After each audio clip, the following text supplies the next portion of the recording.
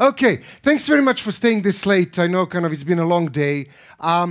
The original idea with this talk is to show you how to make API Gateway sensible, but about a month ago, the team that works on API Gateway, by the way, is anybody here from the API Gateway team? Nope. The team that works on API Gateway did a new release and pretty much destroyed my talk. So in the context of, serverless not meaning without servers, I was left speechless. So then I've been able to drop half of the making API Gateway sensible. So we're going to make this timeless as well. And what I'll talk about is a couple of things that surprised us as we were moving up from Heroku into Lambda. And potentially, if you're thinking about that as well, hopefully I can save you some time and a bit of hair from not having to run into the same mistakes. So somewhere in February this year, we had this weird edge case where we were integrating with the Google API that pretty much allowed us to do cross-origin requests for everything apart from uploading photos. And there was an outstanding bug for about 1.5 years for them to fix that, and it didn't look like that's going to happen. So we had to proxy the photos through the server. And because that's I really don't control the size of what people will upload, so it might cause a stupid amount of latency coming in, from the client. Plus, then we need to proxy that to Google's APIs that sometime time out. That's not something I wanted to do directly on Heroku. So I came up with this brilliant idea how I'm going to let people upload to S3, and then I'm going to build up a scheduling mechanism, and then I'm going to dispatch tasks and put SQS there, and it's going to be amazing. And this was my 5 minutes of fame again. I'm going to do something serious rather than a website that talks to database. And I have this friend who pretends that he's working most of the day. So if you look at him like he's typing, but if you go behind him and look at his screen, it's actually Hacker News all day long. I don't know if anybody has a similar person in the team, or are there any people like that in the room? Yeah, good. So, and I was talking to him about what I plan to do, and I said, well, you should really check out this Lambda thing, because pretty much they've built it. So he was fuck.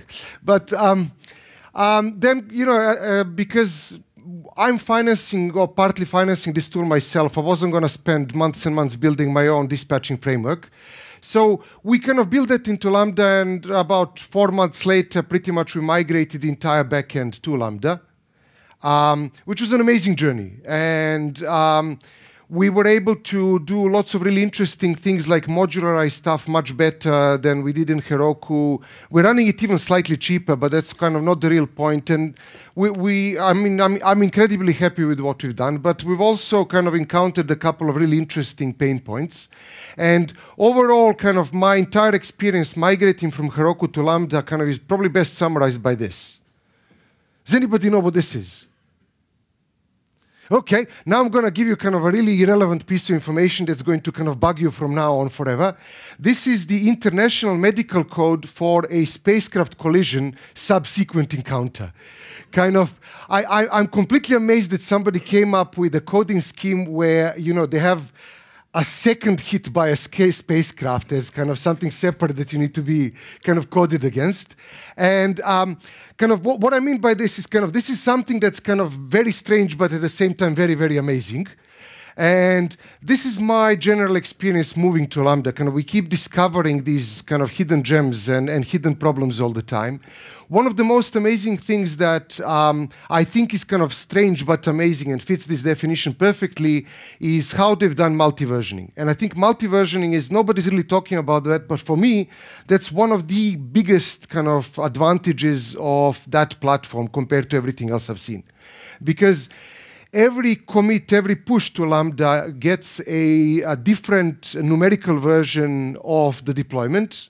And pretty much you can append that numerical version with :15 with whatever is calling Lambda, whether that's a file upload or a direct call or a web API. And that's going to call that particular version of the Lambda function. That stays there forever. And that means that all the stuff around rolling up and rolling down releases is trivial easy, because we just have to reconfigure what points to 15. And another really lovely thing that they've done is you can assign textual labels to numbers. So you can say production is 15, then deploy 16, deploy 17, deploy 18, test, test, test, test, test. Now 18 is production. And as kind of pretty much when calling into the Lambda, you can say call on production. That means that everything is instantly going to be rewired to call the production version, which is completely amazing. We started thinking about this as kind of development, testing, production, kind of those are our environments. But this actually allows you to do incredibly interesting stuff like A/B testing on the backend code. That is incredibly complicated if you want to do it yourself, kind of on a normal platform where you have to do multi-version yourself and then people do feature flags and kind of it's horrible. But this is kind of a very nice, clean solution. This also allows us to, for example, expose functionality to a certain number of users only. If I'm working on something and the performance is not that good, I can allow 100 users to see that by routing it differently, and everybody else sees the old version while I'm kind of figuring out what to do about the performance in the new version.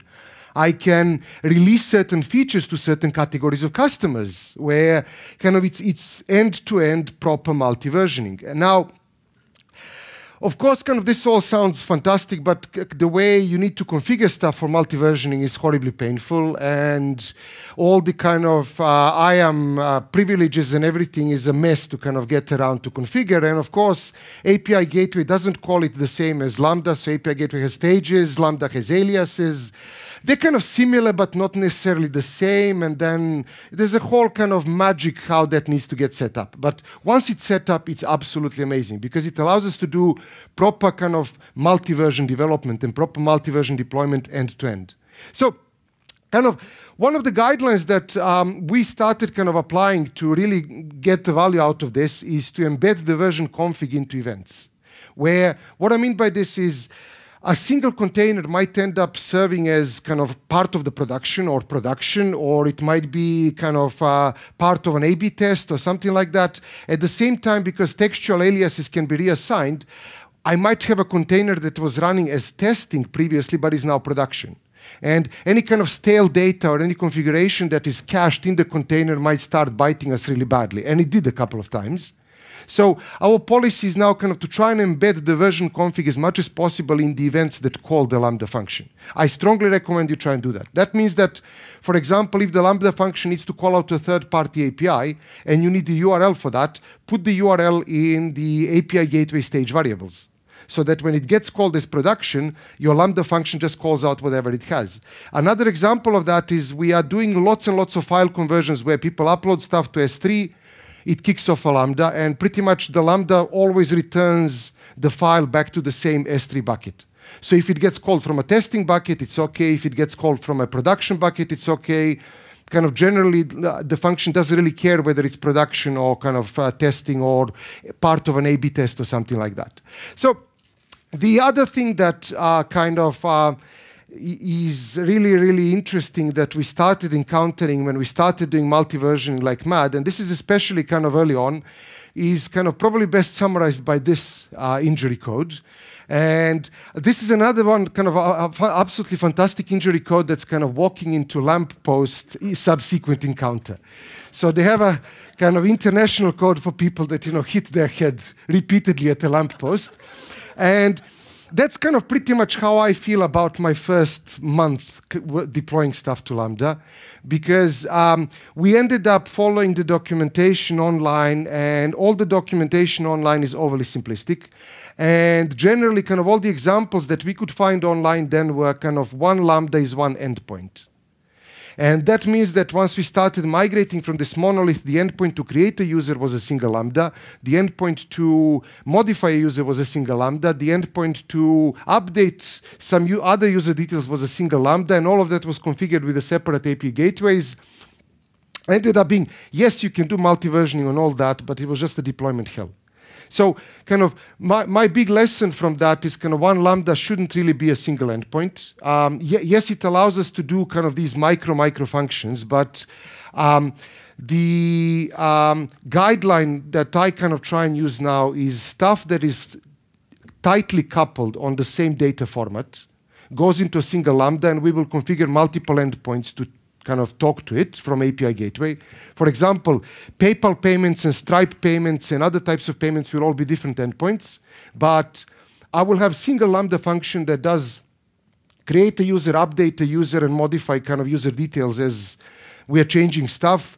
And that's because I want to have a quick way of propagating the data format update to everything. I don't want to have to multi-version kind of a single conceptual piece of data all the time. Yes, that's possible, but it's not the best kind of use of our time. So, and kind of, I think generally my thinking about this is lots and lots of stuff, especially with kind of serverless and function as a service and things like that, ends up being these really tiny, tiny, tiny functions online. And that's okay because we want hello world examples, but we ended up kind of following that too much. So my kind of thinking is if something is really tightly coupled on the same data entity and data format, that code should go live together at the same time.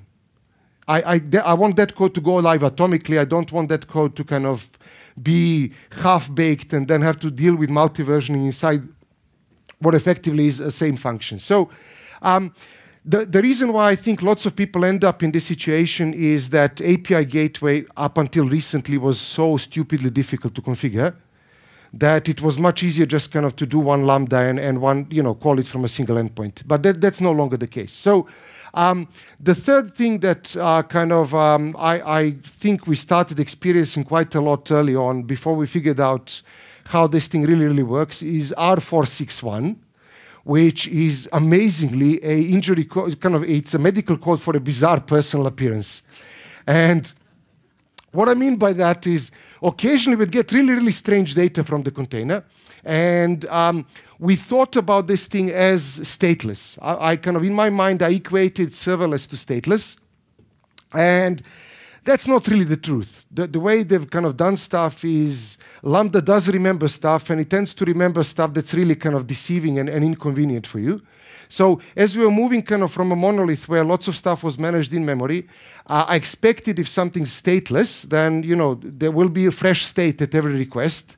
So we'll spot stupid problems if we make mistakes, for example, putting stuff into local variables. But that's not really true because kind of when you're doing a single developer version testing and you're the only one using the container, it's very, very likely that the container will be reused, which means that stuff can mislead you into thinking that it's going to work, and then it starts hitting on production. Lots of users now use different containers, and it might be or might not be reused, and kind of there's weird stuff like that. So one particular problem that we had with this is where because of the multi-versioning, we might end up kind of assigning two different aliases to the same numerical version, which means that the same container might actually end up being production after it was used for testing. And kind of configuration caching that we used on the container then starts causing some really interesting problems. But because you don't really have control of the containers or how they're spawned or how they're killed, kind of those problems tend to be bizarre. And one of the things I really kind of think we should think about if you want to kind of avoid the same problems as we did, is kind of not designed for stateless, but designed for share nothing. Kind of designed for an architecture where the container does exist and the container kind of does have its own disk storage space. Like Patrick said this morning, you can run out of temp space. And kind of where if you kind of leave it dirty, it will wait for you dirty. With Node.js in particular on Lambda, there's a kind of secret configuration flag to tell it to stop immediately after the Lambda completes. If you don't do that, anything that's left in the queue kind of keeps executing, which is kind of not stateless. So I think it's much, much more useful to think about this as a shared nothing architecture rather than stateless. And I think kind of all the documentation they're selling Lambda as stateless is kind of misleading. So kind of the last thing that I've kind of really experienced very early on is W55.41XA. Now you know how this works. Would anybody care to guess what this code is? Kind of bitten by pig initial encounter. So, but very close, very close. So I kind of, My first 2 days working with Lambda, I really felt I was bitten by a fucking pig. So when we did this kind of proxy thing, it was amazing. I finished it in 10 lines of code. And now I'm going to go live. And I use the web console that Amazon has. I deployed it, I tested it. It's amazing, but I'm a developer. I'm not going to deploy stuff through a web console. I wanted to deploy it through the command line and automate it. And then it didn't work. And then I tried something else and it didn't work. And then I tried something else and it didn't work. And then I tried something else and it didn't work.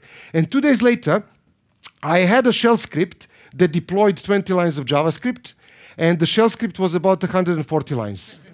Now, at this point, the risk that I have a bug in the 20 lines of code is irrelevant compared to the risk that I have kind of something stupid in the 140 lines of deployment scripts.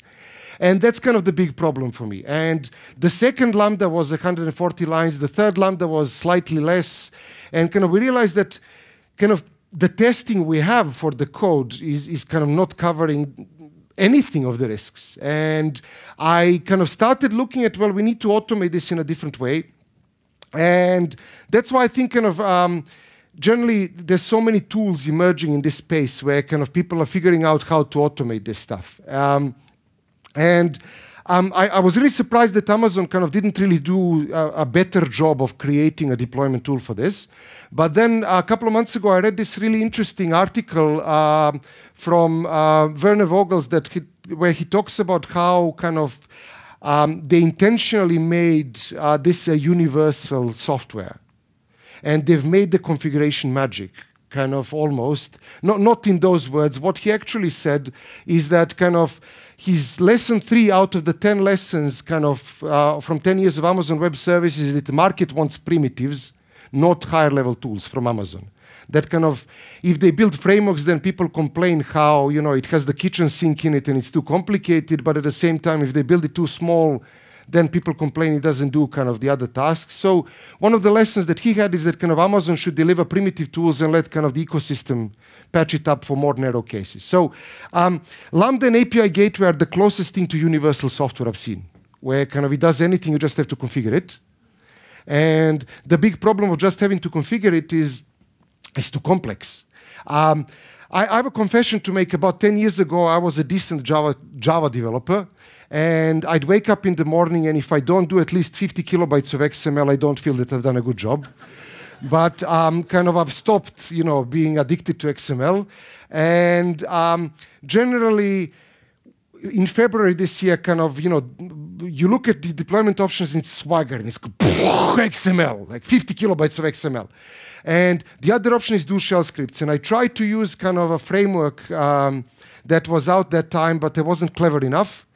So we ended up trying to kind of just unit test the deployment. There's a bunch of tools around this that are emerging, and there's lots of different interesting tools that are emerging. And I think my big lesson that I think people should think about immediately is find a deployment tool that works for you. There's a couple of classes of tools. Some tools are going to abstract away AWS. Some tools are going to kind of let you run tasks. Some tools are kind of just deployment tools. For the use case we had, I didn't want to abstract away AWS. I just wanted to have my deployment properly tested. So kind of we ended up building something that just takes a Node.js project and kind of pushes it to AWS with sensible defaults and kind of zero configuration. And I think kind of generally with any universal software, if you narrow it down to the use case you'll need 5% of it. So find a tool that kind of does the 5% that you really want. If you are doing Node.js and you want to kind of start deploying stuff without abstracting away AWS and things like that, have a look at kind of claudiajs.com. That's kind of the tool we open sourced at the end. It helps people set up API Gateway and AWS and all this kind of multi-versioning mess with authorization and everything else. There's a really great article that was published on the New Stack yesterday, which kind of lists a ton of other alternatives for kind of abstracting AWS, scheduling jobs, different platforms, and things like that. So that's pretty much it. I ran out of time. Thank you very much.